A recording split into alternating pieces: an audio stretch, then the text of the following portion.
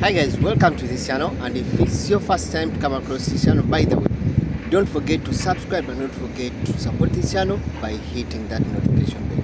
In today's video, I got a question that a number of times in the comment section, and I wanted us to go through it and try to help out our brothers and sisters that are out there planning to come to these Gulf countries. Remember, most of these Gulf countries have become a hot cake for opportunities, career development for some few people, and getting bread on the plate at the end of it all. Remember, when we are talking about the Gulf countries, we can't fail to mention the Gulf countries. We talk about Qatar, we talk about Saudi Arabia, we talk about Bahrain, we talk about Kuwait, we talk about Oman, we talk about UAE, where we talk about Dubai and Abu Dhabi, Sharjah and other Emirates that make up Dubai or make up UAE. Remember, when we are talking about the opportunities, most of the time I keep on telling people, when we are talking about the opportunities, it starts with you. When you wake up one day that I need to go out of my motherland, I need to go somewhere else to look for bigger opportunities, it takes a bigger decision for you to make. And remember, you making that decision, you need what you call documents. You need some documents to accompany you. You need some documents to back up your decision for you to move out of that country. Remember, every time that you move out of one territory of another country to go to another country, you need what we call a visa. Yes, much as you need a visa for that, but there are also other documents, or there are also other documents that you're supposed to have for you to travel to that country. In today's video, that's what we want to see. What are the documents do you require to move to the Gulf countries if you are going to look for that opportunity? If you've made up your mind to look for that opportunity or to go for that job that you think is going to make yourself move to another level. So we just go straight into the video without even wasting time. First of all, before even you plan of having the passport, it's all about setting your mindset to where you are going. Set the mindset that I'm going for this, I'm going to do this opportunity, I'm going to encounter this opportunity, I'm going to try out this opportunity. Try out the mind, set the mind, because remember, if you don't set the mind, you'll have 50 by 50. I'm going, I'm not going, I'm going, I'm not going. But you need to set your mind, because remember, most of these countries are far different. When you look at the cultures, when you look at the languages, when you look at the climatical conditions, all these countries differ altogether. So knowing that where you are going is far different from your home country, that means you have set your mind to that opportunity. You are ready to accept that opportunity that is come on your way. Number two, you must have what you call a passport. Most of people are planning to come to these Gulf countries. Before even you plan, before even you think of coming to these countries, or before even you plan of crossing from one country to another, make sure you have what you call a passport. Depending on your country of origin, if you're coming from Africa, you're coming from Asia, make sure you possess what we call a passport. A passport is just a legal document. It's a country's legal document that entitles you to move from one country to another. It is accepted, provided by your country or your government of your country, as it is specified thereby acknowledges you as a citizen of that country. So you will need a passport to cross from one country to another. So make sure as you're trying to plan, you should have what you call a passport. It's very important. Also, we look at number 3 is that you look at what we call identify. For those people that are using the manpower agencies, identify which agents you are going to use. You should not trap yourself to run to every agent, because at the end of it all, you'll become a loser. Most of these agents we have in these countries, especially in Africa, they are all about making money. Identify that agent and agents or manpower or labor exporting company or recruiting company that you are going to use to facilitate you reaching the opportunity that you are thriving for. That is quite very important. It's quite very important. First of all, the use of identifying that agents that you are going to use. It saves time. It also saves what we call the resources that you would have wasted in going to different areas at one way or the other. Hope people in Africa, you know what to expect, what I'm talking about.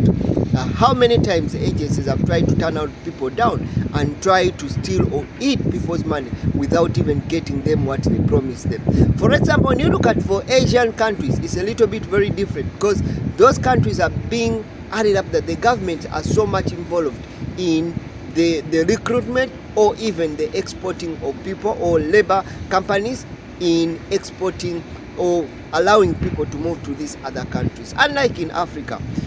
Then we also look at the medical test. This is very important. For most people, please, I keep on telling you, wherever you come to these Gulf countries, you'll have to do what we call a medical fitness test. And when you fail a medical fitness test, that means it is not a responsibility of the recruiting manpower, or it is not the responsibility of the recruiting agent.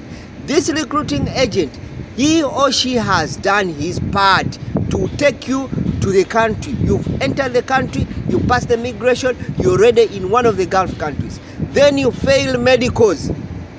It is very important in one way or the other. What do I always advise people? If you are planning to come to these countries, if you are planning to come to any of these Gulf countries, you're planning to come to Qatar, you're planning to come to Bahrain, you're planning to come to Saudi Arabia, UAE, when you talk about Abu Dhabi, Dubai, Oman, Kuwait, make sure you check the status of your health before even you trust the manpower company, or before even you trust the recruitment agencies for that matter. Go to go to accredited hospitals. Go to those hospitals that you think they can try to get the medicals right. Don't trust the manpower company. Don't trust the manpower, especially people coming from Africa. You've ended up in tears. You've ended up regretting. You've ended up with wasted resources in one way or the other. So I advise you, look for that hospital that is going to do a genuine medical test before even you travel, so that you can try to save the resources and save the time. You save the resources and save the time. I keep on saying that. Remember, most of these countries, when you come to these countries, before even you are given what we call a residence permit, or what you call a resident ID, to accept that you are allowed to stay in this country, you'll undergo what you call medicals. You'll undergo what you call the medical fitness test. So make sure that before even you waste your resources, before you waste your money to go to these manpower companies, make sure you've tested yourself and you've verified yourself that everything on you is alright. Check for HIV, check for hepatitis B, check for tuberculosis, check for syphilis. All those kind of diseases are really looked at and will always turn you back. The government, or wherever you go, once you fail the medical test, they will definitely deport you back to your country of origin at no cost. Then also we look at another one, is what you call, make sure you take what you call a yellow fever vaccine. This is quite very important for your own safety. It's quite very important for your safety. Someone will ask me a question, why is it needed? Why do we have to take a yellow fever vaccine before we can travel? That is having what we call a yellow book. For people who are coming from Africa, you definitely know what I'm talking about. If you are coming from Uganda, definitely you know that you need to have what you call a yellow fever book, and you need to have the vaccine with you at one moment of, you must have taken the vaccine. Although sometimes there are bleaches wherever, but you must, for your safety, you must have that vaccine and you must take care of. Because remember, when we are talking about these yellow fever vaccines to those countries that must have that as a requirement, most of these countries have dealt with such kind of diseases for a long period of time, unless in Africa. So it will become a little bit an inconvenience for them to go back to look for medicine, or to take care of one person with such kind of disease. That's why they normally advise people who are coming to their countries, they should have taken what you call the yellow fever vaccine for their safety in one way or the other. Then still, we look at another one. We look at number 8. That is what we call and we look at a police clearance. Most of you underestimate this, but you must have what you call a police clearance certificate. What is the role of the police clearance certificate? The role of the police clearance certificate is to get off your clean sheet away from any crime that you might have committed or convicted. Most of these countries do not want to have what you call convicts, do not want to have what people who have done crimes in their country. They always want to have people who are law-abiding, people who have what you call a clean sheet. So make sure you should have what you call a police clearance from your country of origin, and sometimes that's what we call a police certificate of good conduct. They always ask for it in these countries. It's one of the documents that they request before you come to this country to clean up yourself and to clean that, to make sure they definitely understand with the nature and the kind of person that is coming in their country. Then also, to some people, if you feel you have to move with some of your academic documents, you never know, a chance may crop up. Never know. One day, one time. It doesn't mean from the start. It is one day in one time. One opportunity may crop up. You are in that company. Let's say, for example, you are a housekeeper, or let's say you are housekeeping, and there's an opportunity of a supervisor to be elevated. And that time you have the academic document to support you up. Definitely, your hiring manager, definitely your supervisor, they will definitely second you and they will back you up to take up the position. That's how opportunities get to come in. And the end of it all, from the housekeeping department or from the housekeeper, you may find yourself elevated to another department or to another more higher position. Then also, before also you think of traveling, another document or another requirement that you should have, especially people coming to these Gulf countries, is have commission. That is commission for the labor exporting agents, and when they say manpower or recruiting agencies. Remember, when we are talking about these recruiting agencies or manpower companies, definitely this is job. This is their job for them. Definitely, they will need what we call commission for the work that will be done. Depending on where you are going, depending on the nature of the job, they will definitely ask for some amount of money, or what we call some commission for their service or for their work, or for their work that they will be doing for you in case of any or that wills up. So sometimes that's why it's always very important for you to prepare aside some commission for them. In case something comes on and comes very, very fast, then definitely they will ask. If you don't have, then you definitely have to miss out a chance for you to travel.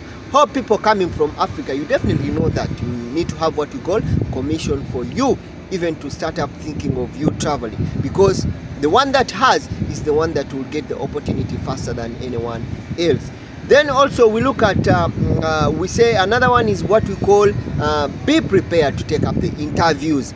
Be prepared to take up the interviews. Remember, most of these companies, they will definitely have to recruit someone they definitely talk to, a person they've analyzed, the person they analyze. And most of this time, they will either send what you call their representative agents from their company to do the interviews, or even they will do the interviews by Skype. I remember the time that my first time to come to the Gulf countries, I had the opportunity, and that was my first time to do the job interview on Skype. And good enough, I passed it, and after it was definitely after 1 week, I was only told that my visa is out. So as you are preparing for those interviews, these interviews are not there to scare you out. These interviews are just there to prepare you emotionally, intelligently, and confidently, is to make you prepared to a place where you are going and which kind of role you're going to take up in one way or the other. That is why it's normally very important for you to prepare. When you go for those interviews, try to go as if you have the job with you. Dress up properly, be smart, be presentable. Be presentable. Most of these times now, they do not do interviews on Skype. They definitely have to come to those areas in person. So definitely, as you're going, if they tell you there's that company representative is coming to conduct interview for you for the role, please make sure you go to that place when you are well dressed, when you are smart and presentable. Don't put on sunglasses like you're going to a disco. Don't pretend as if like you don't know what you're going to do, definitely they'll have to fail you out. And someone who will be presentable and very presentable, who will be presentable at that time, will take the role and will take up the opportunity. That's why some people get to miss out the visa opportunity, get to miss out the opportunities, because small things that you can do to improve yourself, but you take them for granted. And that is what normally happens in one way or the other. Then still, what is happening, the last document that you need to have right now is we are talking about the COVID-19 certificate. Yes, this is quite very important for people who are coming right now, for people who are coming as domestic workers, for people who are coming security. You definitely know they will require you to have what you call a COVID-19 certificate. The COVID-19 certificate, you must have taken the 2 doses of the COVID vaccine. It doesn't matter which one you take, Moderna, Pfizer, so long as it is the one that is approved by that country where you are going, that Gulf country you are going, you are free head to go, because they will definitely ask for you. They will definitely ask for you. When you get to the immigration, when you enter the immigration to most of these countries, there are apps where you have to integrate your COVID certificate into that app, because they will definitely track your vaccination records and your vaccination record and your status, mostly by using what you call apps. So meaning that you must be vaccinated in one way or the other. So it's another document that you need to have, or you need to prepare with yourself before you travel. So make sure, as you are planning to travel, make sure you also take the doses, or you take the vaccinations of approved vaccines to facilitate you, or to give you an opportunity for you to work in this country. Remember, now it's the mandatory to some countries where you need to have what you call the 3 doses of the vaccine, the 2 doses, then also the booster dose. So definitely make sure you have that with you and have the vaccination certificate from your country, approved by the health ministry from your country. Then definitely you are good to go. Hope I've tried to share out something for you. For those people that if you try to ask from me this question for a couple of times, I try to give you the answer. So if you are planning, make sure you put those things into order or into consideration, such that you can try to move on smoothly. Thank you so much for coming back to this channel. Remember, don't forget to hit that notification bell. Thank you so much for the support. Remember, I remain Mex Creation. Don't forget to like up. Don't forget to check on my TikTok account, still also at Mex Creation, for the latest updates ever. See you again in the next video.